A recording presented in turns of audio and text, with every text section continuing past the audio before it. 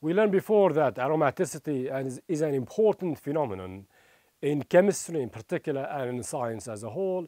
We have taken examples of aromatic compounds such as benzene, naphthalene, other carbocyclic systems, and not only that, we took examples of heterocyclic compounds such as those that belong to 6-member systems such as pyridine, 5-member heterocycles such as pyrrole, and we learn about, and now we understand actually the requirements of aromaticity, that the compound has to be cyclic, it has to be conjugated, it has to be flat in shape, and it should obey the Huckel rule for M+2. Now, we also learned that benzene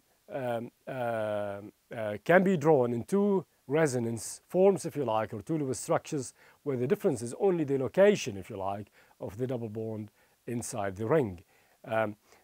Therefore, benzene is actually the actual structure of benzene is a resonance hybrid of both resonance forms.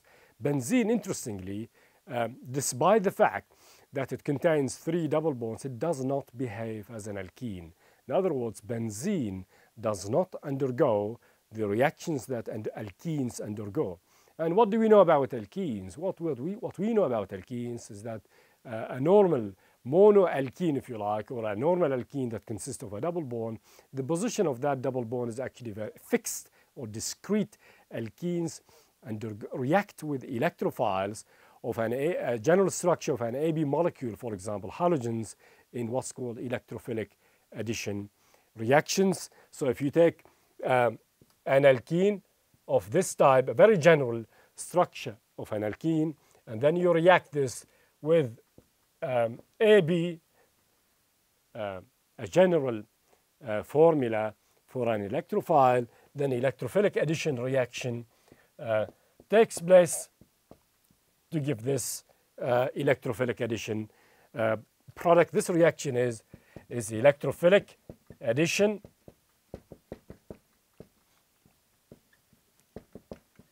So this is this is a very important reaction of alkenes, electrophilic addition reactions. Alkenes do react with the electrophiles, and in fact, very quickly, if the electrophile is a halogen, for example, if you take a test tube containing cyclohexene or an alkene, and then you add bromine, and of course, bromine is very characteristic in color. It is orange. If you add bromine to a test tube containing cyclohexene, for example, then the orange color of bromine disappears immediately. There is an instantaneous reaction between cyclohexene and bromine, which is very typical of alkenes. Alkenes do react with halogens very quickly. Now, if bromine is added to a test tube containing benzene, there will be no reaction. In other words, the orange color of bromine should persist. It doesn't disappear. So therefore, benzene does not react with bromine, for example, as an example of an electrophile, to give something like this. This will actually not happen. Benzene does not undergo electrophilic addition reactions. It undergoes reactions which are very special reactions of its own. As we learned before, actually benzene reacts with the electrophiles under special conditions in electrophilic aromatic substitution reactions. The answer is, or the question basically is, why is that so? Well, the position of the double bond here is actually fixed or discrete, if you like. The position of this double bond is fixed or discrete. The double bonds here, or positions of double bonds,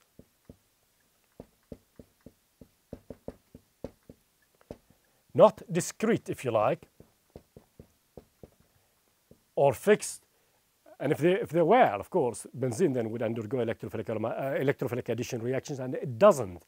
Benzene does not undergo electrophilic addition reactions. Again, benzene undergoes its own special type of reactions, which is electrophilic aromatic substitution reactions, such as Friedel-Crafts alkylation, for example, or bromination, using now bromine then and iron 3 bromide, as we learned before.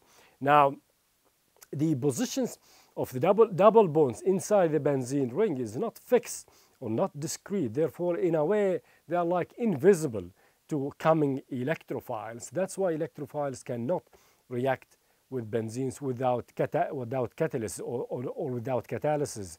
Now, the positions again of double bonds are not visible, if you like, or not discrete. Therefore, benzene does not undergo the reactions that alkenes undergo. And of course, this is the fact. This fact is due to the aromaticity of benzene.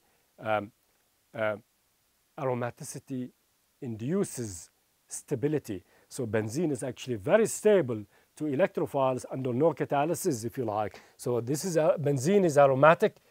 That's because it is it obeys the or it fulfills the 4 requirements, that it is cyclic, conjugated, of course, flat, and 4n+2 according to the Hooker rule. And because it's aromatic, therefore it is stable. This is a very, very stable molecule.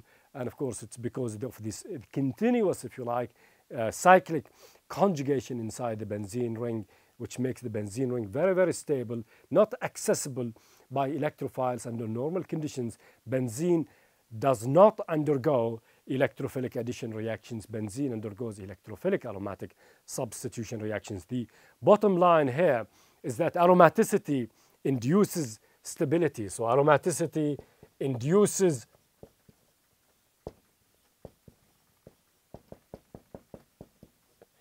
stability, and this is very important. Any aromatic compound is actually very, very stable, and it is resistant to the easy reactions, if you like. A reaction between an alkene and a halogen, for example, being an electrophile, should be a quick one. Alkenes undergo electrophilic addition reactions, whereas if you take benzene, for example, benzene does not undergo such reaction because benzene is very, very stable. The positions, again, of double bonds are not discrete.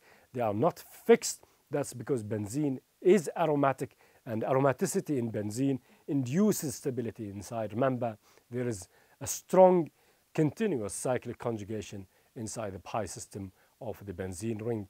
Again, in conclusion here, aromaticity induces stability.